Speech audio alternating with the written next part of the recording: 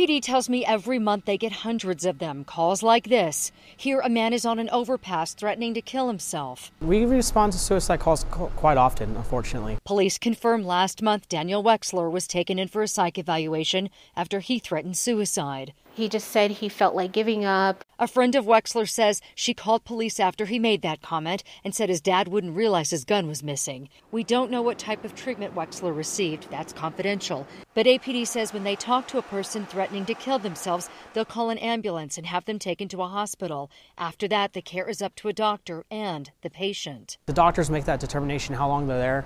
But it's a short-term facility no matter how you look at it. They're there for a few days max. Then they're released, but very soon it won't just be police responding to suicide threats. A family member can call and say, I'm concerned about this person, or someone can call and say, I need help. County leaders say by next spring, there will be what are called community engagement teams, mental health professionals responding to some of those suicide threat calls. All our first responders will appreciate this service because they're often the ones who get the calls even when it's not, when there's not the threat of violence. And Commissioner Maggie Hart-Stebbins says it will help a lot of people in crisis too. The cost for that new program is about $1 million.